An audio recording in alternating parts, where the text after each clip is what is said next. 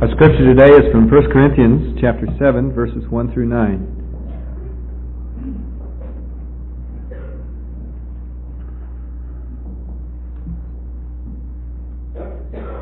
Now for the matters you wrote about, it is good for a man not to marry. But since there is so much immorality, each man should have his own wife, and each woman her own husband. The husband should fulfill his marital duty to his wife, and likewise the wife to her husband. The wife's body does not belong to her alone, but also to her husband. In the same way, the husband's body does not belong to him alone, but also to his wife. Do not deprive each other except by mutual consent and for a time, so that you may devote yourselves to prayer. Then come together again, so that Satan will not tempt you because of your lack of self-control. I say this as a concession, not as a command. I wish that all men were as I am, but each one has his own gift from God. One has this gift, another has that. Now to the unmarried and to the widows I say, it is good for them to stay unmarried as I am, but if they cannot control themselves, they should marry, for it is better to marry than to burn with passion. Before we look specifically at these 9 verses, I want to share with you 3 errors that are commonly practiced regarding a passage like 1 Corinthians chapter 7. One error that is practiced is to avoid such a subject altogether. That is the error of being silent when the Bible clearly speaks on a matter. With C.S. Lewis, I noted last week that said, when the devil sends error into the world, he always sends it in pairs of 2 opposite extremes. One way that he sends error into the world in regard to sexual matters is to focus one's attention so dominantly on them that they're unable to function on and to think of anything else. Another error, on the other side, equally as bad, is to act as though God did not create us with bodies, to be silent when the Word speaks. I have learned several years ago that one of the advantages to expository preaching is that ultimately, by preaching systematically through the Scripture, the whole counsel of God is declared to the whole people of God. When I first came as pastor several years ago, after I'd been at the church for a number of months, I felt the Lord leading me to preach from the book of Leviticus. And I fought that very strongly for 2 reasons. And some of you are aware of this. So one reason why I fought that was that there had been more Bible reading resolutions break down in the wilderness of Leviticus than perhaps any other portion of Scripture. And I thought, Lord, if I start out preaching through Leviticus in a few months, everybody's going to be gone away. And the second thing was I honestly did not know how to handle Leviticus 15 from the pulpit. Didn't know how to read it from the pulpit, let alone preach from it, because it has to do with sensitive bodily matters, such as bodily discharges of all kinds. And I remember remonstrating with the Lord about the direction that I felt for going through Leviticus, and the Lord gave me 2 answers. One was, all Scripture is inspired of God and is profitable for teaching, for training in righteousness, for correction. And that surely, therefore, God intended the book of Leviticus to be profitable for teaching, for practical everyday living today. Second thing which He, in effect, said to me was, I'm not going to show you how to treat Leviticus 15 until you're there, so I won't give you an answer in advance. Now, God doesn't speak to me audibly, but these were impressions on my heart. When you get there, you'll know how. So I started out in Leviticus with fear and trembling, not knowing what to do when I came to Leviticus 15. Remember the Monday morning, I opened my Bible to Leviticus 15. That Sunday, Leviticus 14 had been preached from, and I thought, as I start the week, usually on Monday, trying to begin doing the research for the sermon the succeeding Sunday, but Lord, what are you going to now show me from Leviticus 15? And the Lord gave me an approach to that Scripture which has been, since then, one of my favorite understandings of the nature of God. The message which the Lord gave me was titled, A Very Personal God. And it went along the line something like this. You think God is remote. You think He's way up in the heavens somewhere, that He doesn't know you, that He doesn't possibly understand what you're going through. Listen, read Leviticus 15. He knows you rather well. After all, He is the engineer. He's the designing engineer. He knows every facet of our personality, of our physical framework. Nothing is unknown to Him. The Word, therefore, speaks very clearly about matters which perhaps out of a sense of propriety, we might refrain from talking about. The fact that Scripture speaks about these matters, though, ought to correct a false sense of propriety. Paul has actually been sent a letter by the Corinthians, and he now begins to answer questions which they have raised in their letter. First 6 chapters he deals with concerns that are on his heart that they haven't asked him about. But whenever he uses now that phrase in Corinthians, now concerning, it's in response to a letter that he has been written. Persons have asked him questions about sex and about marriage, so chapter 7 answers that question. Chapter 8, persons have asked him questions about food offered to idols, and he answers that question there. Chapter 12, others have asked him questions about spiritual gifts. He answers that question. Chapter 16, some ask about the collection for the saints, and he answers that question. Paul is not at all, in chapter 7, hesitant to openly share an answer regarding sex and marriage with the entire congregation, a mixed multitude of men and women, of young people, and of children. Therefore, Scripture is not silent on matters which sometimes we might be. A second thing that I think we ought to realize in looking at a passage like 1 Corinthians chapter 7 is the false idea of believing that sexual freedom is Satan's idea. We have been sold a bill of goods by the world today that real freedom comes in throwing aside the restraints that God has established, or that real freedom is found outside of marriage. But we recognize, in going back to the Scripture, Genesis chapter 1 verse 31 and Genesis chapter 2 verse 25, that God created man and woman, male and female created He them, and He said it was good.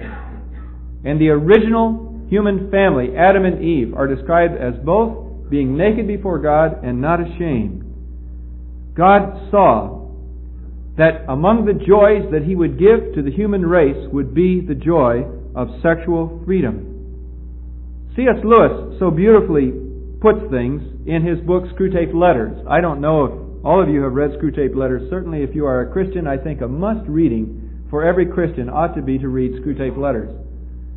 Screwtape is a senior tempter in hell who sends out letters of advice to a more junior tempter, his nephew Wormwood, on how to work on the human race, most specifically the particular person whom Wormwood has been assigned to. And one of the classic pieces of advice that Wormwood writes, or that Screwtape writes to Wormwood, is as follows. Never forget that when we are dealing with any pleasure in its healthy and normal and satisfying form, we are, in a sense, on the enemy's, God's, ground. I know we have won many a soul through pleasure. All the same, it is His invention, not ours. He made the pleasures. All our research so far has not enabled us to produce one. All we can do is to encourage the human to take the pleasures which our enemy, God, has produced at times or in ways or in degrees which He has forbidden. For the most part, the thing is that he has a very low opinion of marriage.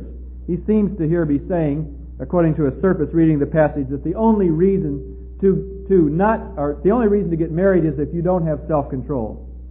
One liberal Protestant writer has said something like this: "It is regrettable that Paul, the bachelor, should have ignored so completely all other aspects of marriage and should have written as if marriage were little more than legalized cohabitation." As to the first charge that Paul is a bachelor, it may very well be that he was a bachelor all of his life. It may very well be that Paul, at the time of the writing of Corinthians, is simply now unmarried, but at one time he had been married.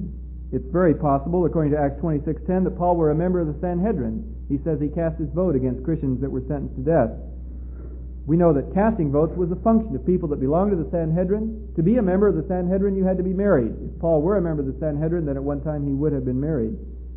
It may have been that he was married and his wife died. It may have been even that his wife repudiated him when he became a Christian. Philippians chapter 3:8, Paul says that he suffered for Christ's sake the loss of all things.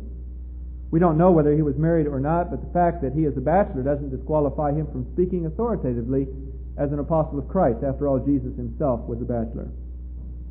As to the second charge, that Paul has a low view of marriage, we must remember that in 1 Corinthians 7, he is not giving a treatise on the totality of marriage. Rather, he is responding to specific questions which have been raised within the Corinthian congregation. Questions like, for example, is it right for a person to get married? What part does sexual union have in a marriage relationship? There were those at Corinth who were saying it has no part at all. There ought to be simply spiritual or platonic marriages. Anything other than that is an affront against God. Paul is having to respond to this very specific thing. If you want to know his total view on marriage, then look at Ephesians chapter 5, where he compares the role of the husband and wife in marriage to the role of Christ in the church, the bride and the bridegroom. A tremendous, beautiful analogy.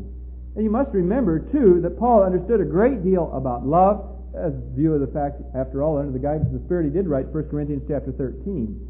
The view that he holds a low view of marriage can be put to rest as we seriously look at the passages before us today, which we'll do now. In these 9 verses, Paul is giving counsel to married and unmarried persons. The first thing he is saying, it's important to note this, is that the Christian is free not to marry. He writes, "Now, for the matters you wrote about, it is good for a man not to marry." Or it's good for a woman not to marry. Now, what is the meaning of this, it's good not to marry? Does this mean that marriage is second best? Is Paul saying it's better not to marry, but if you've got to go ahead and get married, take God's second best for your life and get married? I heard an amen. No.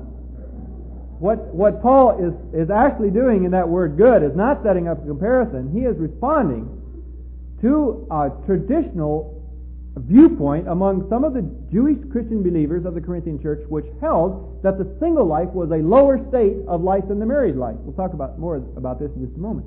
But he's saying, no, that's not true at all. It is good, that is, it is proper, it is all right, it's permissible, it's okay for a person to remain single. There's no onus that can be put upon a single person for remaining single.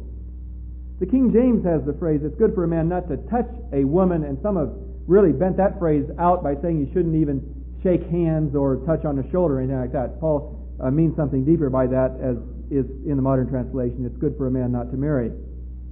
What Paul is doing in this passage is making an affirmation. The single person is not a, quote, spare, end quote. I think back to some of my earlier years in the church, and there was in one of the churches that I was a part of, a class for young married and for single adults who were through college but were not yet married.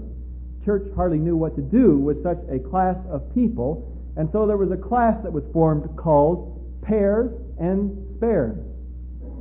It being understood that if you were single, you were the spare, the half that was looking around for your other uncompleted half.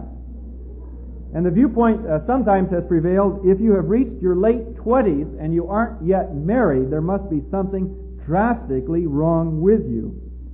That was the Jewish view of Paul's day. Marriage was seen as a duty. So much so that if a man had not married by the age of 20, he was considered by many rabbis to have sinned.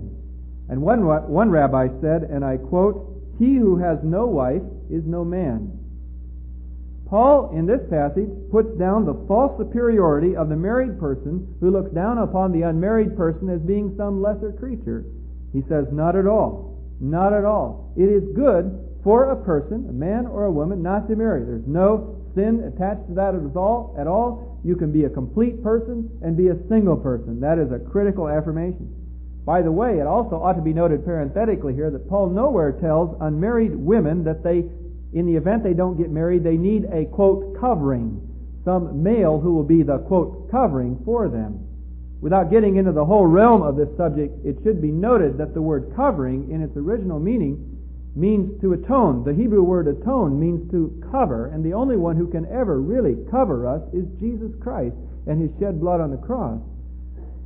Of course, outside of that, we're called to appropriate and proper relationships among one another, but the concept of a single woman needing to be covered by someone else is simply an idea that is foreign to the Scripture. What else here is Paul saying? He's saying, first of all, the Christian is free not to marry. The second thing he is saying, an important thing, is that whether or not you marry should depend upon the gift that you have received from God. Look with me for a moment at verse 7. I wish that all men, that is all people, were as I am, but each man has his own gift from God. One has this gift, another has that.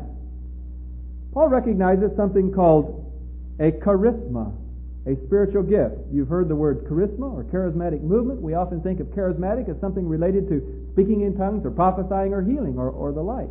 Paul uses that same word charisma, which in the New Testament is never used to describe the gift of one person to another, but is always used to describe the gifts of God to His people. It's a gift of grace. It's a gift of a superior to an inferior. Paul uses that same word, charisma, and says, you have received a charisma. You have received the charisma of being single, or you have received the charisma of being married. In either event, though, you are charismatic. What Paul is saying here is that the desire to marry and to have sexual union is a gift of God's grace. On the other hand, the desire to remain single so as to have more time and mobility to serve the Lord's work is also a gift of God's grace. And God gives His gift as He wills. Some have been given this gift and some have been given that. How then do you know which gift you have? Paul is simply saying, are you continually tempted by sexual immorality?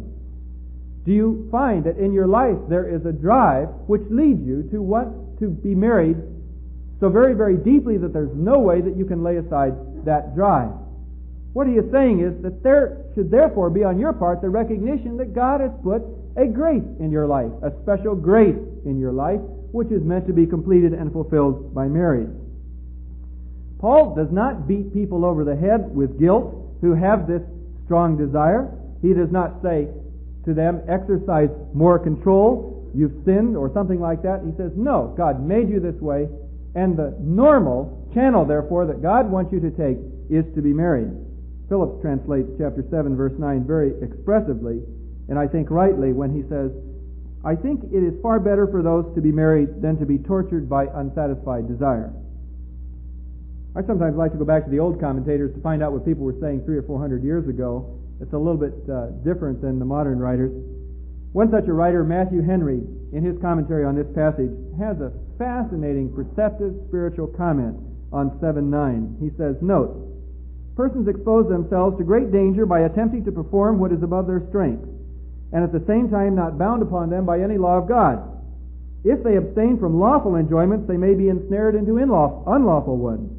The remedies God has provided against sinful inclinations are certainly best. In other words, what Paul and what Matthew Henry are saying here is that no person should deliberately try to lead a way of life which is going to surround them by temptations greater than their power to deal with.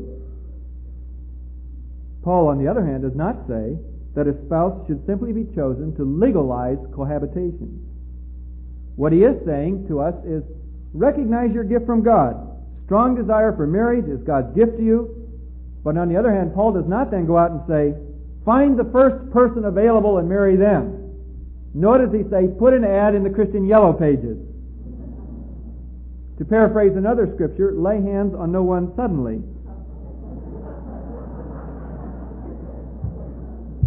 We are to test out the will of God by prayer, by observation of another person's life, by the inward prompting of the Spirit. It takes time. It's the most important decision outside of accepting Christ into your life that you will ever make in life. If you are going to be married, that'll be the most important decision outside of Christ. If you're not going to be married, that obviously will not be an important decision. There will be other things that God will put before you to choose. But in such a situation, we need to sanctify it by prayer, by observation of the life of the person that we're marrying, to test out whether this is of the Lord or not, and by the inward prompting of the Spirit. It is good counsel for young people to begin praying now for the Lord to have His will in your life for a life partner. If you sense in your life that God has placed in you the gift of wanting to be married, the gift of marriage, then by all means begin asking the Lord to direct you. I thought back as I prepared this message to the days of my being a teenager, and I remember I used to think on occasion, I wonder what she's doing today. You know, I didn't know who she was. She might be living in a city, might be living on a farm, and would I meet her today? Well, obviously, as I look back, that kind of thing is exactly what Paul is saying about a gift from God. I knew that I wanted to be married. I never had a desire for the single life, and don't have a desire today for the single life, which my wife is glad to hear. No, not really. I can remember, on sermons on the Lord's return, only one thing wrong with sermons on the Lord's return, that it might, if the Lord came back too quick, I might not meet this girl that I had wanted to marry. And we need to remember that the same apostle who wrote 1 Corinthians chapter 7 also wrote 1 Corinthians chapter 13. And that we ought to resist those who unfairly twist this scripture, especially verse 9, to say Paul is in favor of simply selecting a person on the basis of a need in your own life. Not the case, what he's saying at all. He's saying there's a special gift, and that gift then leads you to begin the search for the person that God is calling you to. By the way, Paul not only does not say that a spouse should be chosen simply to legalize cohabitation, but he also does not say that all persons who remain single have a good reason. Not necessarily all single persons are there because they have the charisma of singlehood. Some are single because they may dread responsibility. Others are single because they prefer casual relationships. Some are single because they are selfish. Others because they like the freedom of the single life. Others because they are yet waiting God's time to reveal to them who their partner is going to be. Paul positively and expressively declines to judge others by himself or himself by others. That's the meaning of verse 6. I say this by way of concession. That is, it's not a command to marry or to stay single. He will not judge anyone else by himself, nor let anyone else judge him for what he's doing. Every person must do what is best for themselves according to their charisma, according to the gift of grace. Then in this passage, Paul deals with another topic, and that is the topic that marriage brings responsibility, verses 2 through 5. He says that it first of all brings the responsibility of fidelity. Now, since there is so much immorality, each man should have his own wife and each woman her own husband. He is in this passage, therefore, ruling out such things as polygamy, one husband, many wives. He's ruling out in some cultures, like the culture my parents were missionaries in Tibet, practice polyandry, which is one wife, many husbands. He is ruling out adultery. He is saying there's a responsibility of fidelity and total loyalty to one another. The second thing that he is saying about the responsibilities of marriage are that there is a responsibility of a debt due, verses 3 through 5. There were evidently some at Corinth who felt that marriage should be simply spiritual and not physical, that it should be platonic. Paul counters this by saying in verse 3 that the husband owes a debt to his wife and the wife to the husband. A debt is the actual word that is employed. By the way, Paul here, and Paul has been accused of all kinds of things, including being a woman hater and male dominance and superiority and all these kinds of things. It ought to be noted here that in verse 3, he regards the obligation as a two-way street.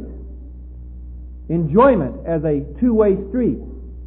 The husband owes a debt to his wife, and the wife owes a debt to her husband. In verse 4, Paul says the wife does not have power or authority over her own body, but her husband. Likewise, the same applies to the husband. And in verse 5, he says, do not steal from one another. It's a very precise term. Do not steal or do not defraud from one another, except by, and the word he uses in the Greek is symphony, except by agreement. A symphony is something where the notes are resonating together in a chorus that has beauty of agreement. Paul in this passage is not saying to a married couple, demand your rights from one another. Instead, what he is saying to a married couple is meet your responsibilities one to another. These are important responsibilities. God created responsibilities, and therefore they are to be met. Some conclusions can be drawn from this responsibility of a debt due. One very important conclusion is that Paul bases the physical relationship of husband and wife on a basis other than simply having children or procreation. He bases it upon mutual dependence for fulfillment. And I think this is an important point for those in our day or in past days who have taught that every act of marriage between husband and wife should be with the intent of bearing a child in order for that union to have God's blessing. That is precisely absent here from Paul's teaching, and instead he treats marital union as an obligation that is due. The second thing that flows as a conclusion is that the husband or the wife is not free to use affection as a means of reward or punishment to the other partner. Perhaps on a scale of 1 to 10 of the most common problems in a marriage relationship, certainly the use of affection as a means of reward or punishment would rank right at the top of the list. Paul indicates that the giving of marital affection must not spring from a spirit which says, I'll do you a favor, but must spring from the gentle humility of grace which says, I have this responsibility, I owe you this debt. Third thing that Paul is saying here about sexuality within marriage is that it is not a necessary evil to be put up with or tolerated, but it is indeed a gift from God, a special gift of God's grace. The Song of Solomon, of course, celebrates this, doesn't it? For many years, Christians look at the Song of Solomon, which is, to me, a song of the joy of marital love. Looked at that and have been somewhat queasy about it and said, well, this must not really refer to an honest love between a husband and wife. Rather, it must simply refer to the love of Christ for His church. And therefore, the Song of Solomon has been allegorized out of its original meaning. Well, granted, where there is a healthy relationship between husband and wife, it models the healthy relationship Christ has to His church. And in that sense, therefore, Song of Solomon is a legitimate analogy of the love Christ has for His bride, us, the church. At the same time, though, God chose within the Scripture to place a hymn, a poem of marriage celebration, to indicate His stamp of approval upon the gift which He Himself has created. Sexuality, therefore, within marriage is a gift of God, freely given to us by God, given freely to one another by one's partner, a gift of grace. Paul then goes on to say, as another logical outcome, that abstaining from marital affection is subject to three conditions.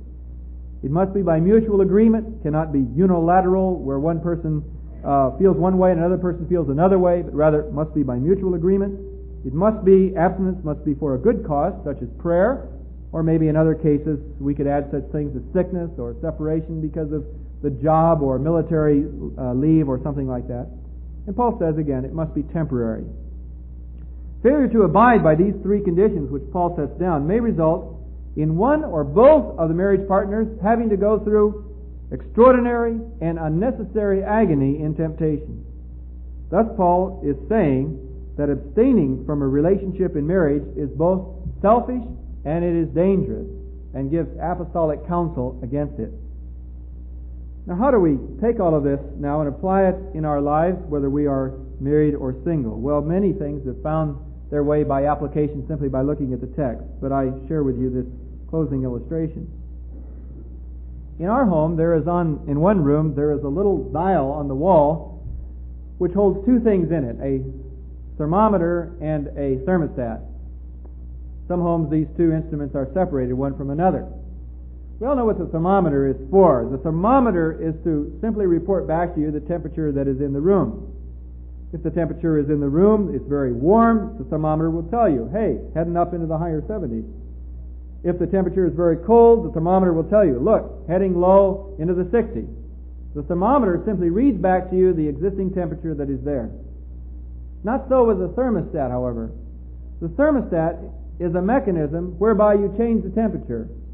And what is significant about the thermostat is that the thermostat needle, if you're going to change the temperature, must always move before the temperature itself changes.